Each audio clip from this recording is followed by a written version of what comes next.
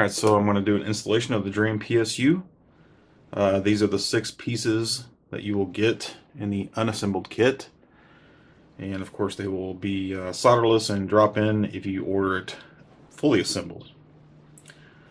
And of course I picked the dirtiest DreamCast that I had. And it is a Rev 0. So to start with, taking the modem off.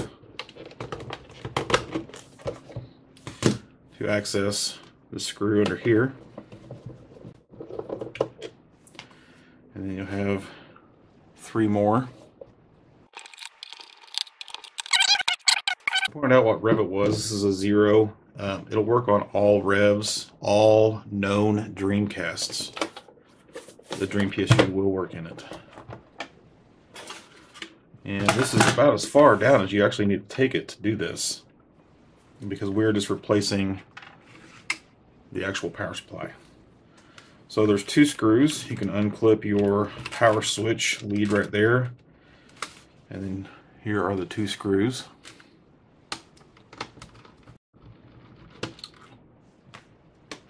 We will reuse one of those screws. I like to pick it up from the AC input and unclip it. That will give you some leverage. You can actually hold the heatsink right here and kind of work it up off of the pins. I've seen people leave the plastic piece in and then just move this on top, but you can leave it out since this will not be touching. It's actually going to rest on this post right here, like so.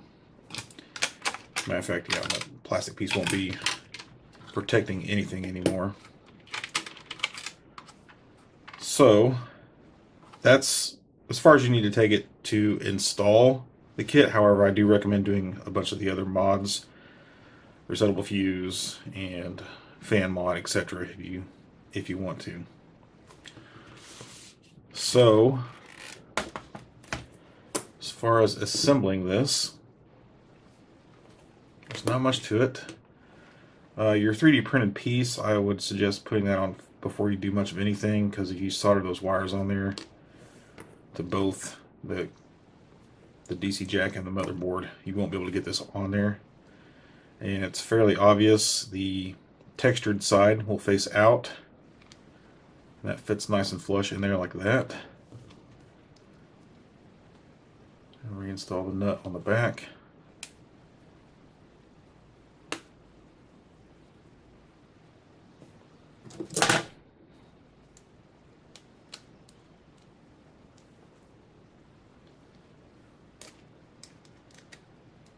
Because it's flush, there's not much to hold on to, but you don't really need it to be crazy tight. I tried to get it to where the nut is even with the 3D printed plastic, just so you don't have one of the corners sticking straight up. And then we will solder that on there. And this can be somewhat based on the polarity of your AC adapter. You can buy center negative or center positive. It doesn't really matter, but it will change the way you solder this up. So if you take your multimeter and double check it, you'll see the long one here, the long solder tab on the back is the outside, and the short is the pin, which would be your center. So most of the time you'll get a center positive AC adapter, and if you're buying the fully assembled, it will be wired for center positive. And I like to obviously keep the red positive and the black negative. So I will actually wire the long will be black and the red will be short since it's center positive.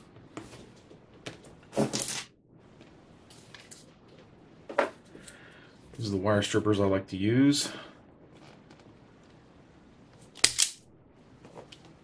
Makes it very easy, but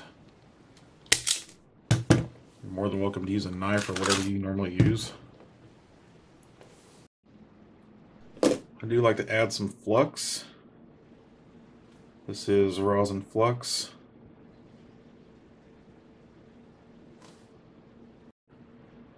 And I am using a no clean core solder.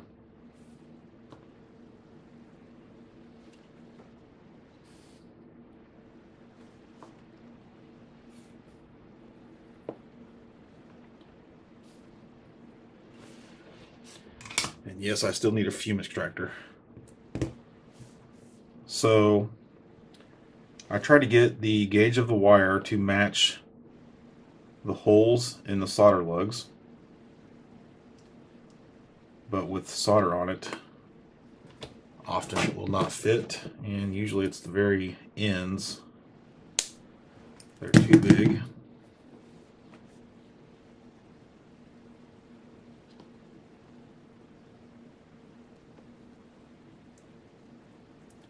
Yeah, that's definitely not going to push in there with any kind of ease. You can try keeping it hot and pushing it through, but one thing I like to do is to just get it soldered on there. It doesn't have to go through that hole.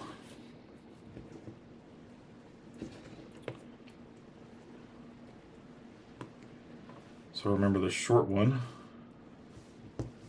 was a center, so if we're going for center positive, we're going for something like that. Never hurts to apply more flux.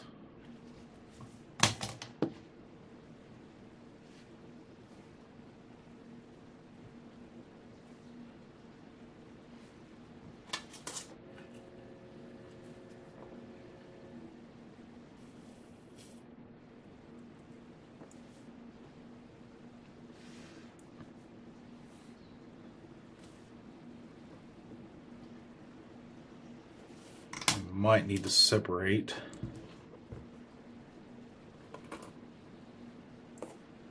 the red from the black a little bit here.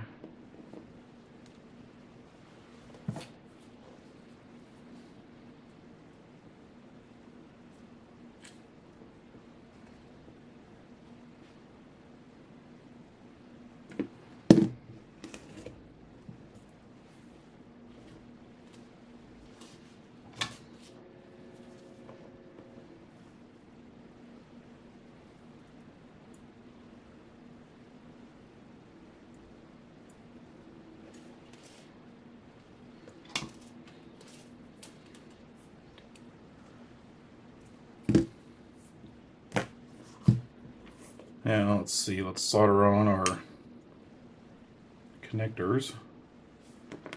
The silkscreen kind of shows you the layout.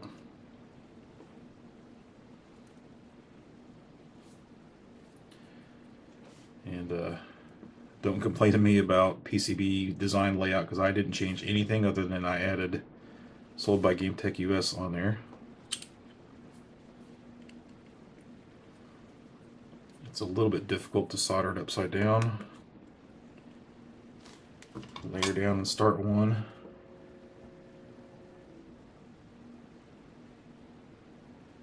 Try not to move it.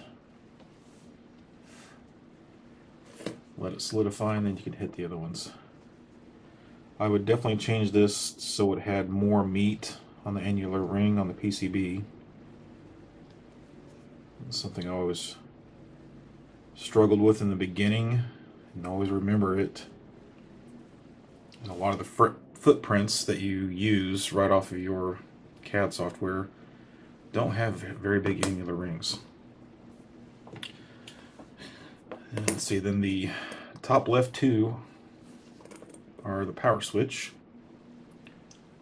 and I believe we Yeah, that silk screen's missing as well, but I believe the clip end goes inward like that. If you look at your DreamCast, the way that it's curled, it wants to be towards the pins like so. And it's just, it does not matter actually.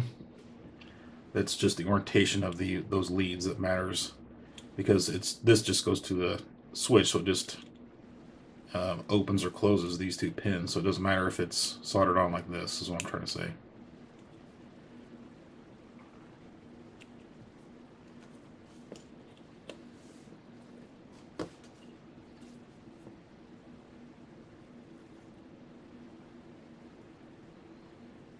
And those are very big, thick pins, so don't be afraid to leave your soldering iron there for a couple more seconds than you normally would.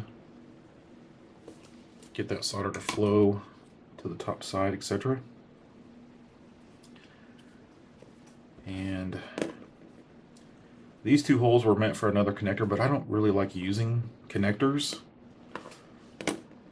especially in these situations where it's going to be installed and then it's just going to be there forever. You don't need to disconnect it, you know, probably never again. And it looks like once again my wires are way too thick, even though that hole is larger. A whole bunch of solder on there. There we go.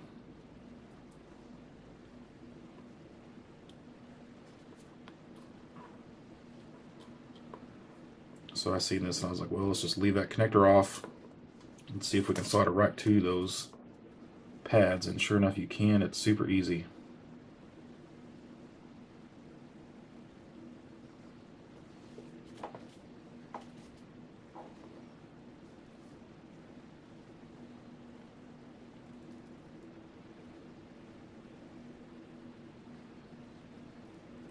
Don't be shy with your solder. Glob it on there. If you want, you can come to your bottom side with your flush cutters, clean it up a little bit if you want.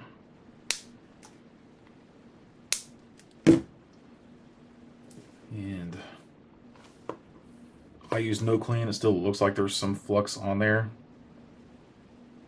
And if you want to clean it off, now's the time to do it. Just for the sake of this video, I'm going to go ahead and show you how easy it is. This is the piece that you will get if you order it fully assembled. So it literally just falls into place. Push it down onto the pins. If you want, you can put one of your screws back in to hold it.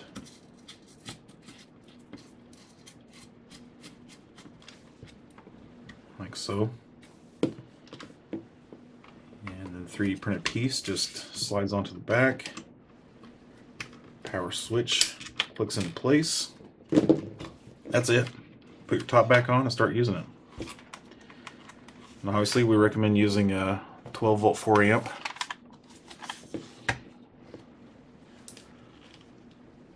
I believe it's just a normal 5.5 by 2.5, maybe 2.1 DC jack. Super, super easy.